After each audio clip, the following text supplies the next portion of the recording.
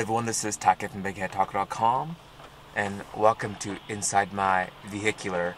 I am in Strathcona, which is just outside of Chinatown, and I thought I would do a vlogging test using the Fujifilm X-T30, and on it I have the 10-24 f4, which is to me the perfect lens for Fujifilm for vlogging for now.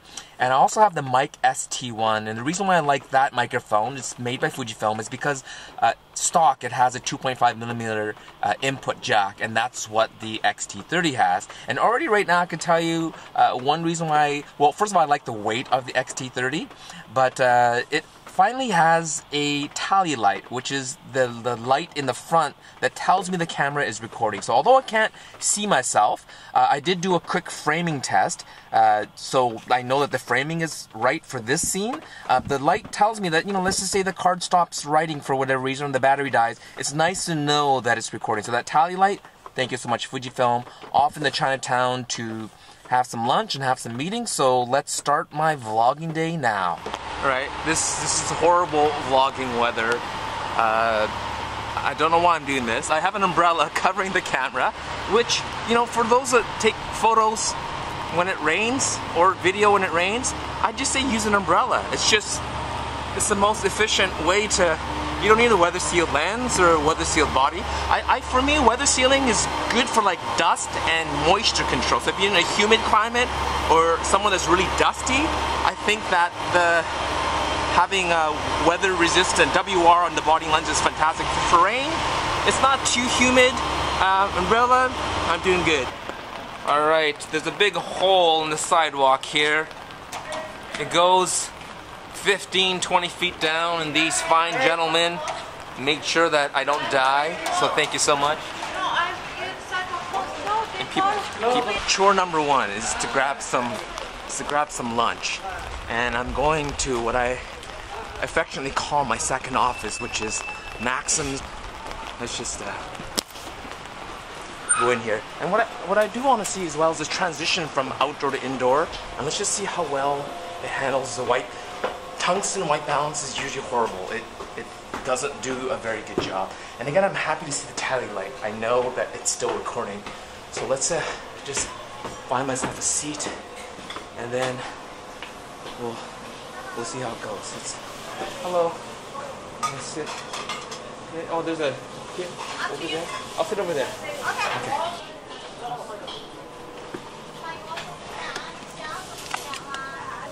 All right. Food came. I have my milk tea, I have my greasy but yummy noodles, and I have this camera here. So before I start eating, the strap went into my noodles.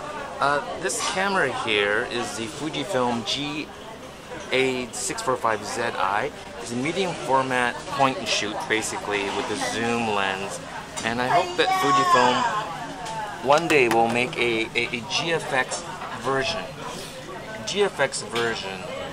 of that camera. Alright, thank you, bye-bye. Bye. Alright, as I was mentioning, this is like the restaurant upstairs, and then like the bakery is like just kind of like down in behind me here. So I'm out into the rain, and I just looked at the transition between outside and inside. X-T3, you did a pretty darn good job. I'm proud of you. And the lens is way too wide. Let me just, here we go. For the settings, I do shoot at 24 frames per second, and if I'm doing some kind of a sequence where I want to slow it down, I will bump it up to 60 frames per second. I have it around, with this lens, I have it around the 12 to 14mm, depends, and I find that that's just perfect. Warm it up, Chris, come on! So we're trying to put that camera on like this. Alright guys, now I'm at the shop Vancouver, TJ's place. Super cool guy, always super cool people here. How's it going, TJ? Coolest. Well, look at that distance from here to here. So I'm off to my third meeting. I forgot the amount of meetings I have, but I am off. Take care guys, have fun. Bye. Yeah. Alright, and now we're going to see the transition from indoor to outdoor, and umbrellas, and ready to rock the Casbah. This is where Arthur Chang's mural is, just off of Columbia and Pender with his Chinatown mural. And people started like vandalizing. Look at that. Someone took a hammer and started hammering the mural, which is horrible. I don't know why anyone would do that. I've been looking at the footage of the X-T30 and the 10 and 24, and I don't know, I mean, you guys tell me what you think. Stabilization is still not the best. I think maybe it's still 2.5 stops of stabilization. With the XH1 stabilization, you get it in 4.5, except for this lens, because there's not much room in the lens there in terms of the image circle. So hopefully they can improve this lens, because it's my favorite vlogging lens. And yeah, but I think so far so good. It's a light body, the X-T30, and I think that's one of the big advantages this has over the X-T3 for those of you that want to vlog. I'm like 5 minutes late, hopefully. Oh, there he is. Can you see him through the glass? Well, you'll see him in a second. You'll see him in a second. All right. I don't think he's ever appeared on my YouTube channel, but he has appeared on my IG feed. At least how many times? Maybe 2 or 3 times. Really? 1, 2, 3 times? 2 or 3 times? I apologize. More? But he was the first. He was the first G, the first Janakis that I've met. This is Chris. How's it going, guys? Actually, Take, I think the first time we formally met was at Matchstick, just a couple blocks down, and my bag has changed drastically since then. So, well, we should do a what's in my bag, a proper video. But we're here to talk about collabs, so I'm gonna have to stop this now because this is business talk. But anyways, thanks for talking, Chris. Thanks for talking. Can I close it? You can close it. Boom. How am I framed right now? You're gonna go a little bit higher. In yeah, fact, like right you here. should always go a bit higher, and actually, in fact, and then look down. Aim down. Yeah. You get rid of the chinning, like the. Right. So now I'm at 12 and this close. Are you gonna take a picture of the video, or are you gonna do a video of me video recording? Right. So this is. I'm just teaching Chris a little bit about. Not teaching, explain to him my workflow using the 10 to 24 Fujifilm, and how when you shoot at about a 12mm, or I guess it works out to be a 18mm equivalent, you can get about a foot to the front element, and you could talk in a reasonable voice in a coffee shop and not look insane. And how's the framing and how's my distance? I mean, obviously my face is distorted because I'm really close. Yeah, it's pretty close, but it's decent. It's decent. And then when I pull out like this, right, then you get a decent amount of. Thank you. You get a decent amount of the background, right? Yeah. Then as you kind of move, and I actually like moving because it adds a little bit of. It's not. You're not just standing still. Some people say they feel dizzy when vloggers do this, but I think no, it looks cool. It looks cool. It doesn't look like a talking head piece on a tripod or anything like that. Hey guys, so I'm gonna end my vlogging test here at my office here at Maxim's. Had a good time. It's hard to see how well this vlog worked out, but white balance is not bad. Usually in tungsten lighting or mixed lighting, it tends to be too orange, and you can even see like really seasoned vloggers, maybe they don't do any white balance after, but maybe I actually do that now. So this is what it looks like in here right now. And then let's try to do the white balance and see what the difference is, alright? Alright, so I just did white balance off the ceiling, and that doesn't necessarily mean, so the ceiling should be whitish, but it doesn't mean it's white in this corner. The walls are all kind of yellow, that's like the actual color, but the lighting in here is in general kind of orangey, so I'm not sure if this is better or worse, but this is like manual white balance. If I spent more time, I could. Like I had a white sheet of paper or something like that, but anyways, I'm gonna now switch back to auto white balance. Okay, so let's just switch back. Actually, I decided to just keep it in the manual white balance. It actually does look better, doesn't it? Than the other one's a little bit too orangey.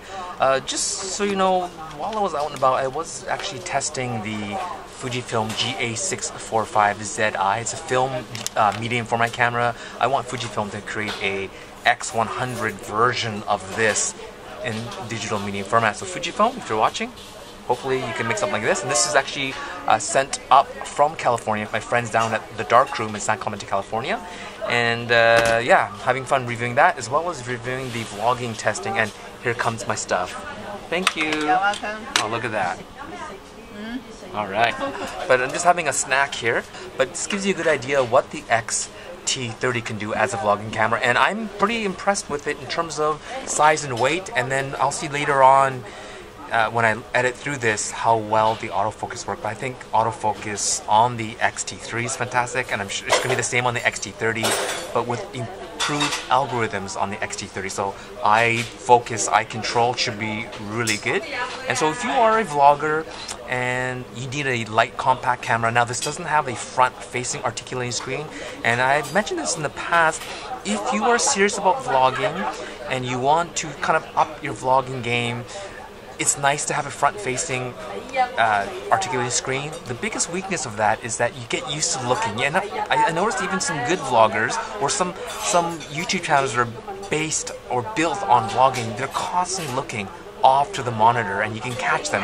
Without a screen like that, if you can trust the focus and you've done a pre-shot to make sure that the distance between you and the lens is good and the background is good, it's nice not having the screen there so that you can just focus on looking straight. With the tally light, I know that the camera is recording, and I've already checked framing. I did the manual white balance here because I'm going to be in here for a little bit as I enjoy my food and play around with my other review gear. So that's kind of my advice, is that I think you can trust the autofocus on this, you could trust the framing, trust yourself, but having a front articulating screen that was on the X-T100 would be a nice addition to a camera like this. But even when I had the G5X, the G7X, or any of the cameras that had the front articulating screen, once I did my framing, I usually flipped it back so I wouldn't be tempted to look into the screen too often, and I could really focus on looking straight into the lens, which I'm doing that now. End of day, back in my car, ready to go home to Camera Girl.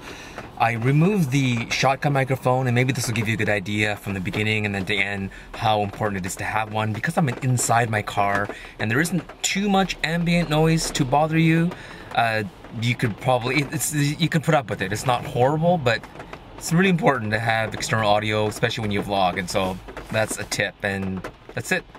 Over and out.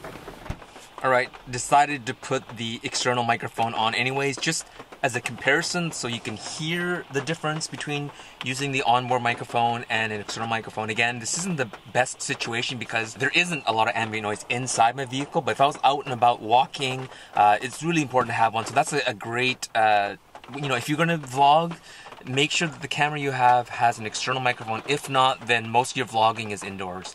If you are reviewing inside of a car or inside of an airplane, you're always indoors, it's alright. But if you're going outdoors, it's really great. It's probably the #1 accessory you can get for vlogging is an external microphone. So that's it. Now I'm ready, done, back in my car, ready to go home to Camera Girl and enjoy my Friday night. So thanks for watching, guys, and we'll talk to you soon. Happy shooting.